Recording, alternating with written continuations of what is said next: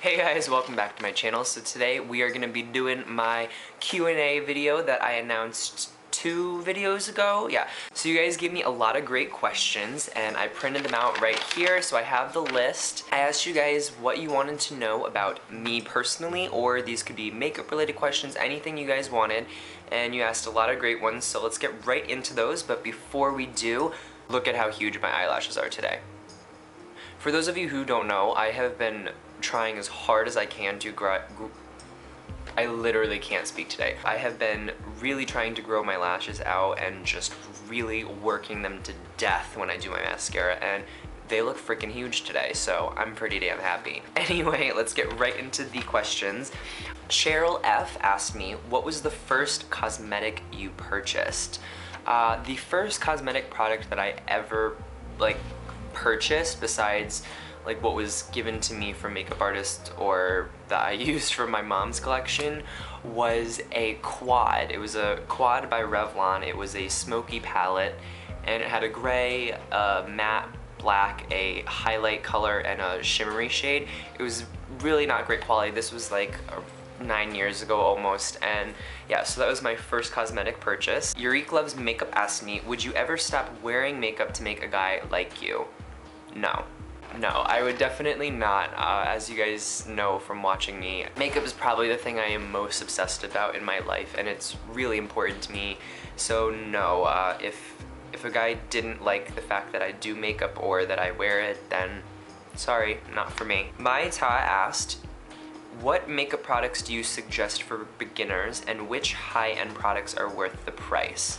I really think that when you're first getting into makeup, the most important thing to really do is perfect the skin.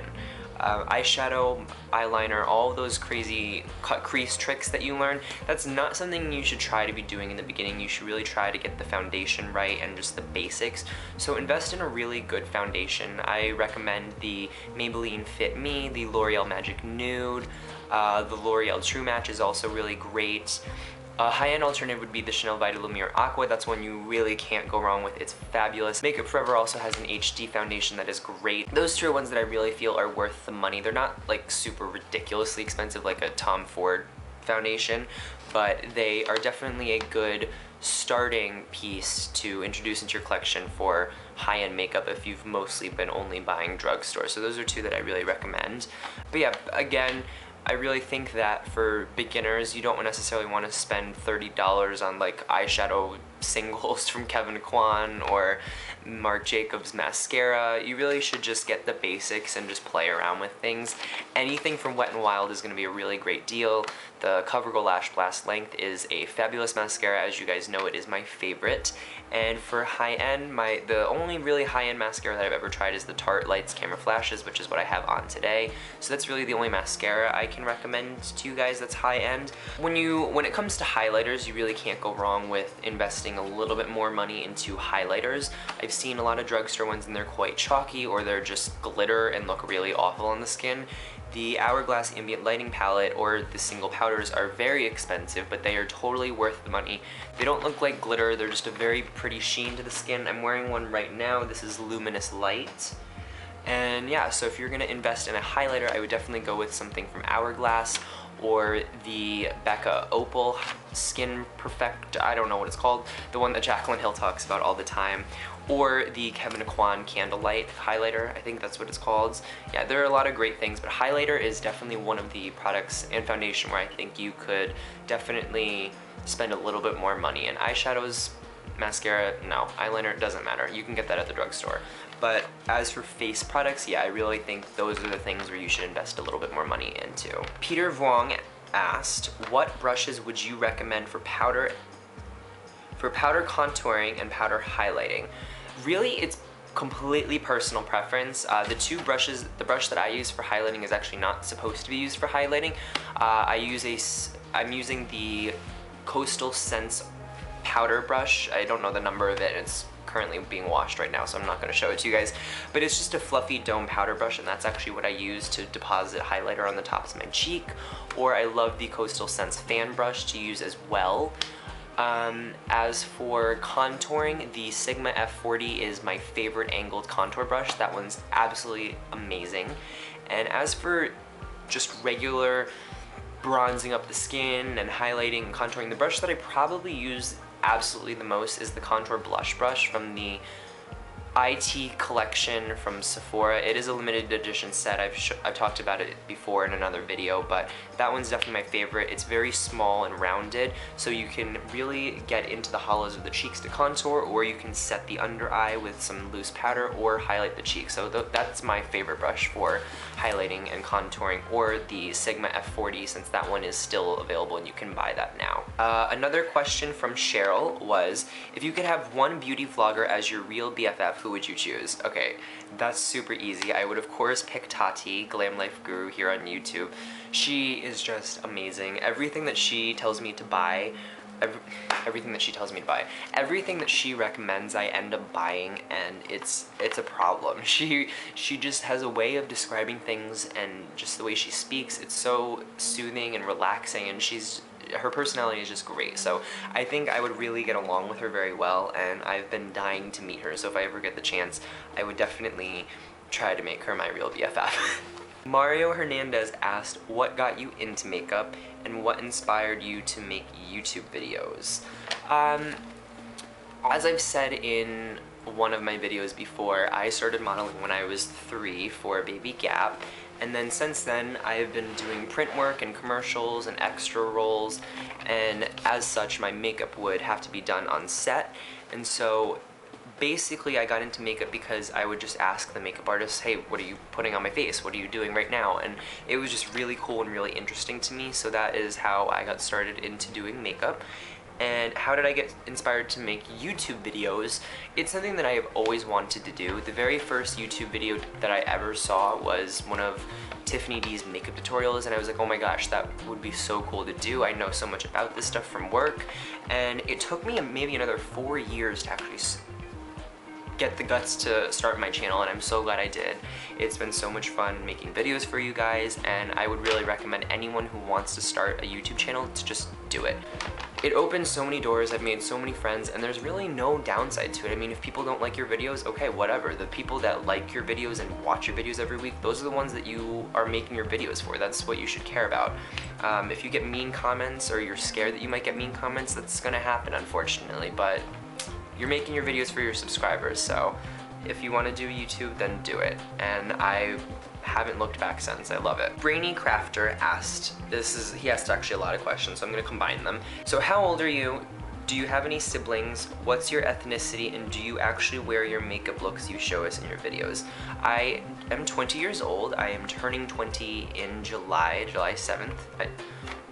I'm turning 21 in July, on July 7th. I don't know what's going on with me today, guys. I'm sorry, I can't talk. I'm losing light. It's really dark, so forgive me. My ethnicity is a mystery. Not really. I mean, technically, yes, it's a mystery. I was adopted from Vietnam. I'm 99.9% sure that I am 100% Vietnamese, but of course, I don't know my birth parents. No one really knows anything about them. I could be mixed, so there's always a possibility that I could be something other than just Vietnamese. But for the time being, on my birth certificate and what I tell people is that I'm Vietnamese. In high school I used to tell people I was mixed, but now I'm very, very proud of being Vietnamese, so I am Vietnamese. Do I actually wear the makeup looks that I show you guys in my videos? No. If it's a get ready with me, obviously, yeah, or a no makeup look, then yes, I do wear those at work, to school, wherever I'm going.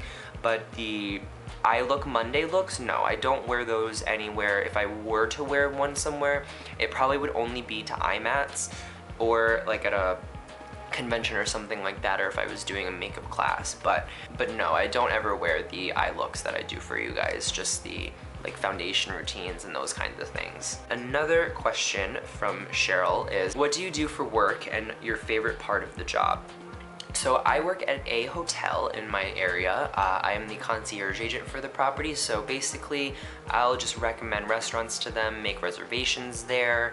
I'll help them decide what they should do for their stay and whatnot, and also I do act as a front desk agent as well, so I'll check people in, find a room for them, switch rooms if there's a problem, and then check them out at the end of their stay.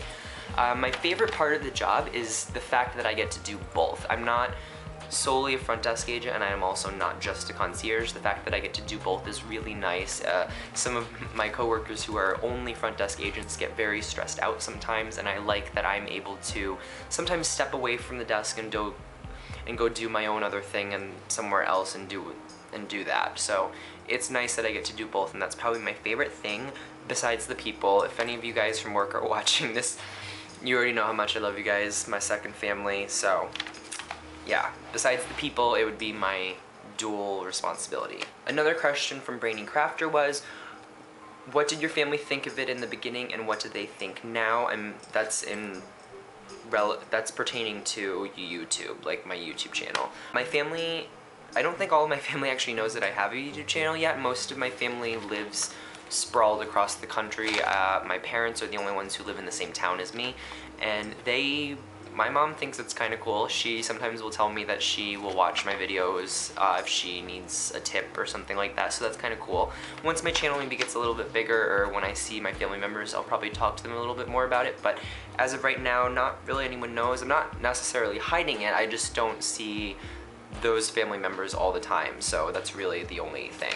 But knowing how my family is, they'd be really excited and supportive of it, and a lot of my family members don't know how to do makeup, so I think they would more so be just really excited that they now get to learn how to do it from one of their relatives. Another question from, oh, I never answered their sibling question.